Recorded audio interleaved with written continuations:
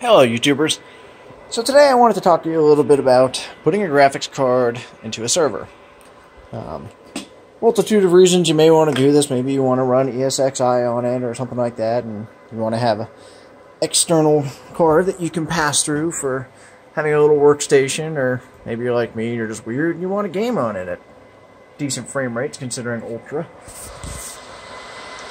But beware of your power bill. Anyways. So, this is a Dell R810 that I have there, with an RX 480 graphics card installed in it. The nice thing about this server is the riser card that is in it actually has a full-length X16 PCI slot.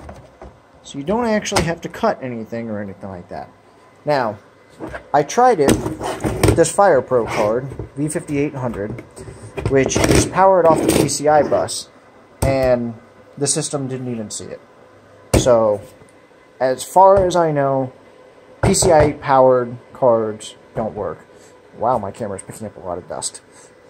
Anyways. So what I did, because obviously the 480 requires external power,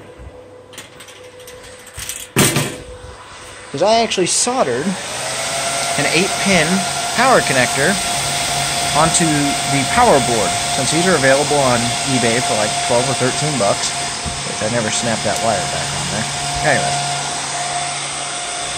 the RX 480 is all you can fit. This is the XFX hard swap model, which has the removable fans and all that good stuff. And as you can see, it just barely fits. Now, the back of this, I didn't remove it to accommodate the card. It actually broke when the server was shipped to me. But the server still works, and I was reimbursed $150 out of the $250 that I paid for it. So, whatever. USB 3.0 card doesn't work. 10 gigabit networking interface, which one day will be hooked up to something.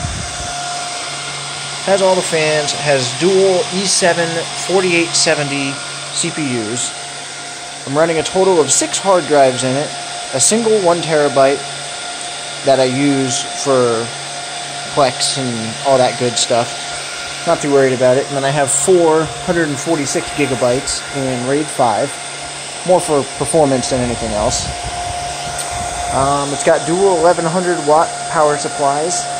If you're going to be putting graphics cards in this thing, I definitely recommend the larger capacity power supplies. I don't believe the graphics card will tell the system how much power it's going to use, like everything else that's Dell certified does. And so the server might miscalculate and think that the power supplies are sufficient when they're not. H700 RAID card. Yep. And very poor wire management. One day I'll organize all those.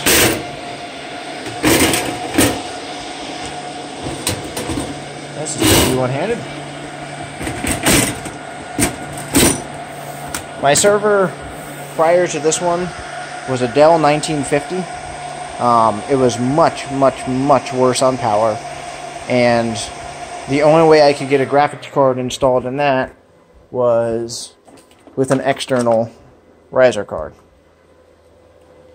which limited it to an X1 interface at PCI 1.0. The R810, that is linked at X8 on PCI 2.0. So there is, of course, a minor performance hit, but it plays games like Battlefield and stuff like that decently well. I mean, that's everything maxed out on Ultra. If we do high, the FPS naturally jumps up significantly, and very playable on these settings. I've noticed every now and then the server will stutter for like half of a second in the game. But other than that, it's very quiet as far as servers go, and works quite well with graphics cards. So if you're looking for a server that is affordable, that you are okay with modifying and okay with soldering on, then this is a very good one to buy.